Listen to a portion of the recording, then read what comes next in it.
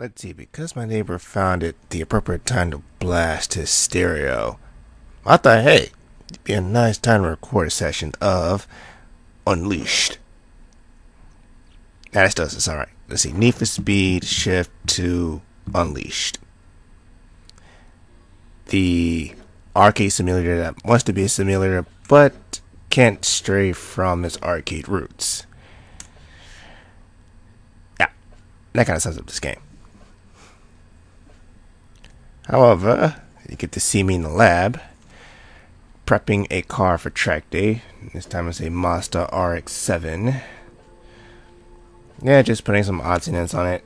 Maybe tweaking a little bit here and there. Just so that I could go a little bit faster and turn a little bit tighter than the competition. Which by default will have naturally better cars than mine. That's just how the game goes.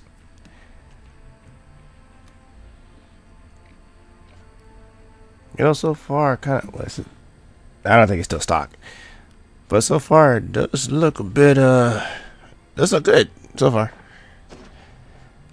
It's like, this is like back in the era where Need for Speed games were like, they're like starting to take away customization, but not to the full extent as with when Criterion kind of took over. This is, I think, Slightly Mad Studios, so they're like, yeah, we want to put in customization with the game, so you know it kind of feels old school than new school. This like simulation side, but not completely new school. It's like, oh, we can't really customize any vehicles anymore because manufacturers kind of hate on us doing that. I'm like, yeah, like tell the people in LA that.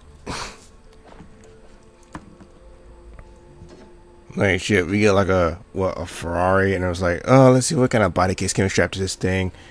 Extra spoilers if you don't want to deal with the dynamic spoilers and shit. Or I'm gonna make this car look even more badass than it already does now. I mean, that's like the main goal of modifying your vehicle in the first place, just to make it look more badass than what it is. Like, you can start out with like a piece of shit car like let's see, what's a piece of shit car I can choose from? Like a Gremlin. You can start with a piece of shit car like a Gremlin and just like mod it to hell, tweak it, give it a new engine, like maybe a new body kit, and maybe it won't look like shit. It still does look like shit though. Oh god, that's another car.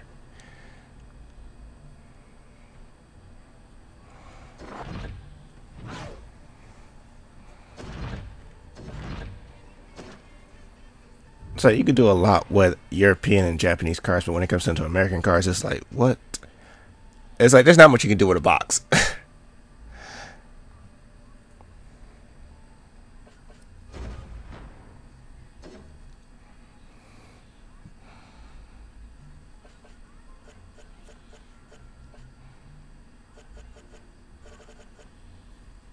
Take with my car, I like it to be low to the ground, but not so low that it kind of like kind of messes with the underside of the car. Guess that's why F1 cars have that little plate there to protect all the innards.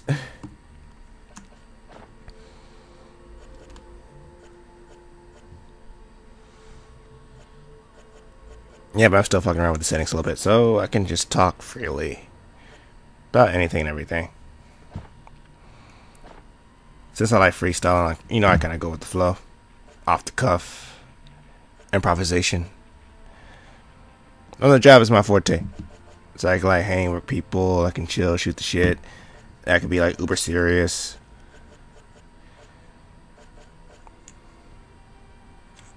It's like all about the hustle. And the dog's asleep again, so if you hear any snoring in the background, it's him. Yep.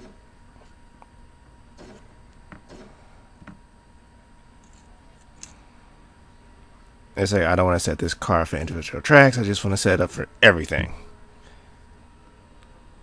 Because in my mind, my car should be an all-around performer. Even though you only use it for one championship.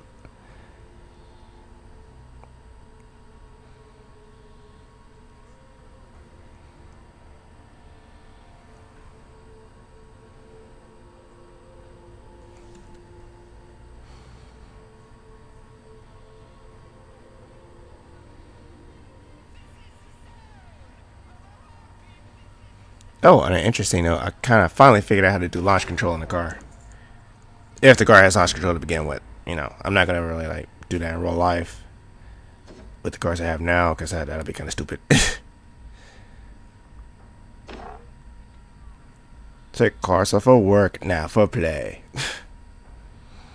That's what my mother tells me.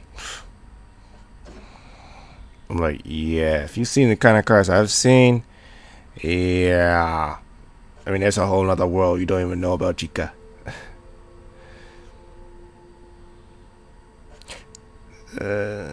No. No. No. Maybe? It's like a refined color.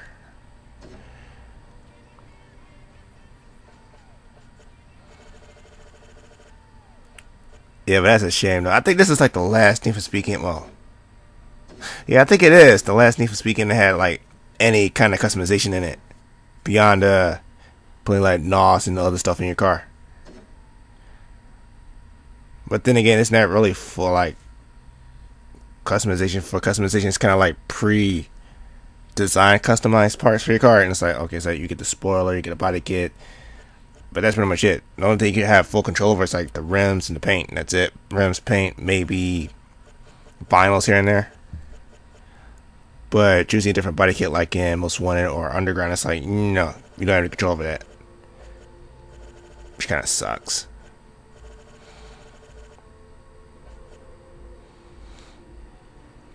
But I guess that's what happens when you have a game releasing every fucking year.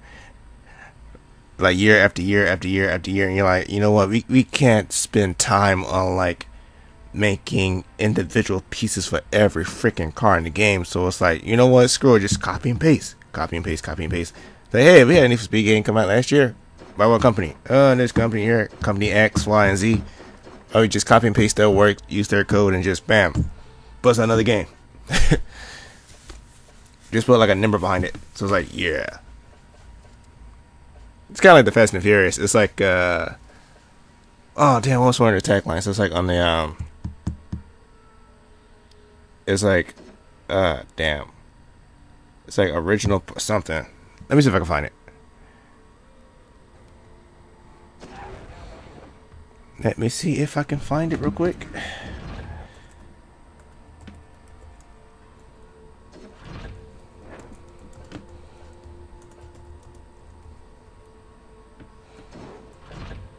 Let's see, Fast and Furious.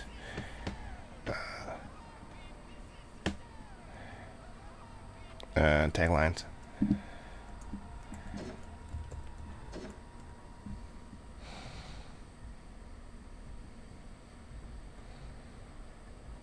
Yeah, Fast and Furious, new model, original parts. That's like a Criterion game. It's like new model, but original part, original codes. Why, Ebisu? I do not like this track.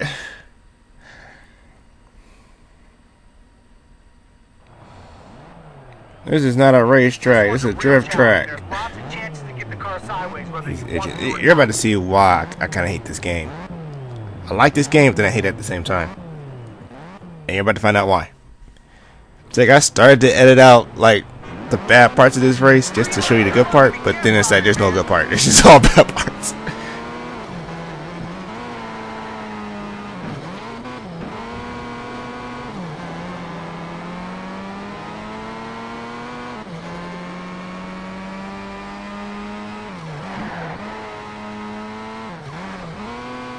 I'm like, if the cars had the ability to drift through these corners, then it'll probably be fine, but they don't. And that's why all the problems come to play.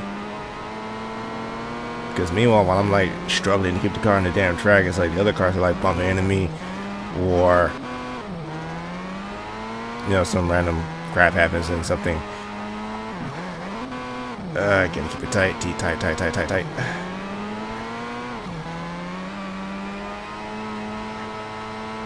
Or I'm not accelerating fast enough. It's not even a straightaway.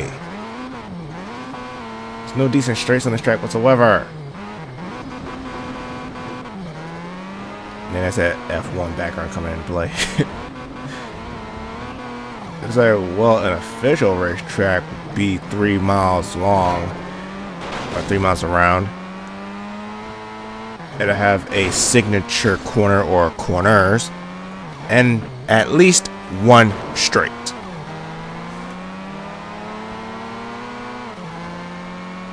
Say one straight, signature corner or corners, and 3 miles in length.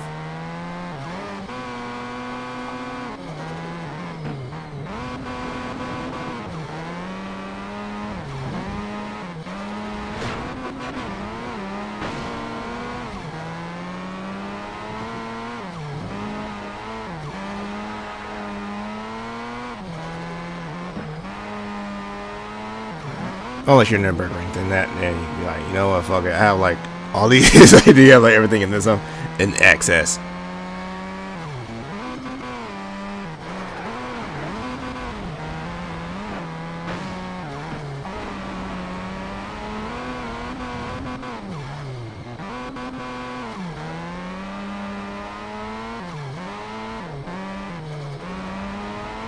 So you can't make any serious moves in this car because it's a mess.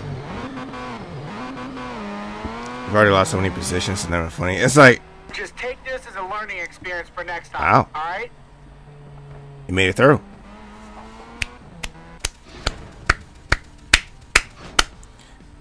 Okay, can I continue the series? No. You can't continue the series. It's like, but this is another thing that kind of grinds my gears about this game. Is that in order to progress in the game, you have to get at least third to like go to the next thing. Here, it's like if you get like under third, even if it's in a series, it's like the game's like, no, you can't do it. You can't progress because it doesn't base anything on points.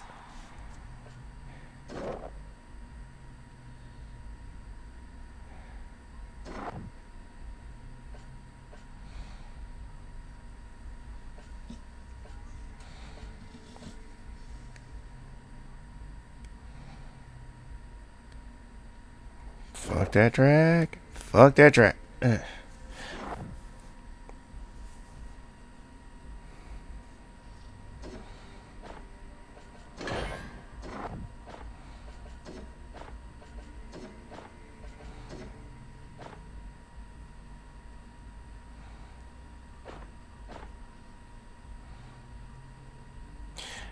I think since this is like a special event or a special class event, I'm guessing I could probably max out this car and then race it. Because it's not like a Formula D or Formula C. It's just like a retro class, so it's like, well, maybe if I just max out the car, it'd be good.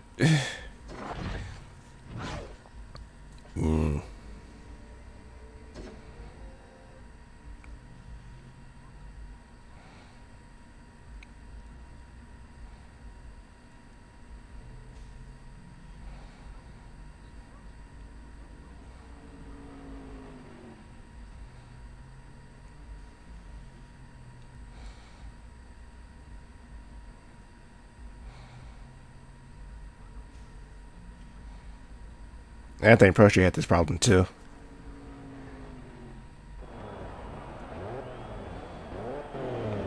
However, Pro Street had, well, this game does have the same features as Pro Street.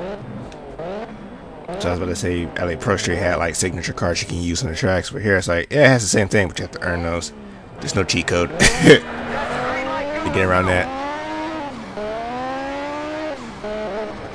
Because in Pro Street, if you use the cheat code to like unlock everything, you can play the boss drivers twice and end up with like $1 million at the end of it, and all their cars twice. Twice over.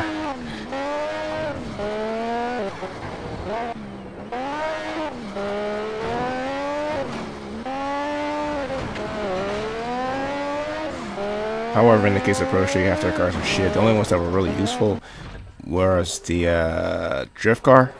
I think it was like an RX-7, and is there anything else? And there's like grip, drag, drift, and oh yeah, that endurance. And I want to call it an endurance car, but that's Just like a free drive car.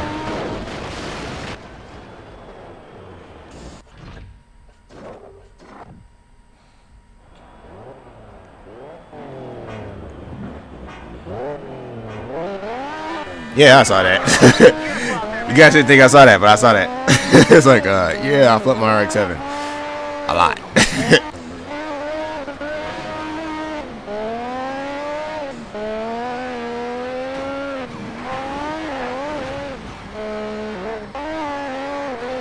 So you really think I give a shit about that now?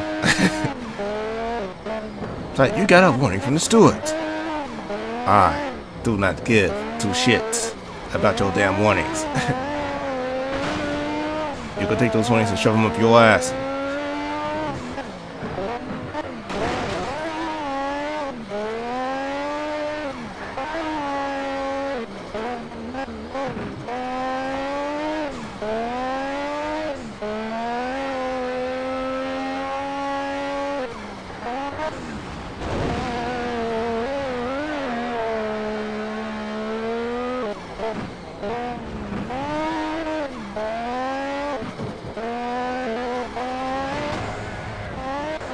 Yeah, sometimes I have to get caught up watching the video in order to like say like really expressive things. Otherwise, I'm like just do like boring, like just the casual commentary route. I'm just talking about random thoughts. Here it's like, yeah, I'm just trying to get through this race, trying to get better than P7.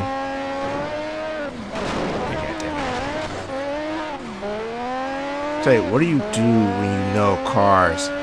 When the AI doesn't like recognize your car, your vehicle that's on the road, it's like they're like, okay, they're so fixated on that damn line that, you know, when you're like trying to take it, they're like, you know what, get the fuck off my line. So they just bump your ass out of the way. I think that was like one of the main problems in the first game too, in the first shift, and with the the AI was like programmed intentionally to like actually hunt your ass down.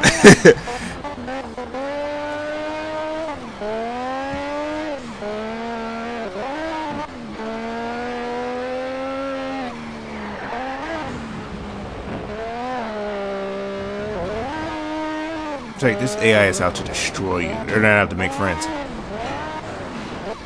And you just beast your car. God damn. Hold your position off the line. Don't let anyone pass. I'll call the green. It's like now I know how Tom Cruise felt in that movie. So every time shit hits the fan, it's like you wake back up like, God damn.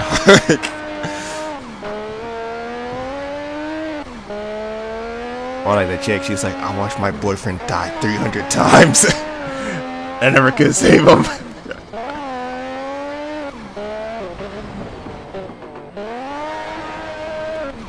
So finally she said, fuck it. Tucker did the same damn thing too. He's like, you know what? I tried to save you so many times, but every time I did, you just kept dying. So fuck it.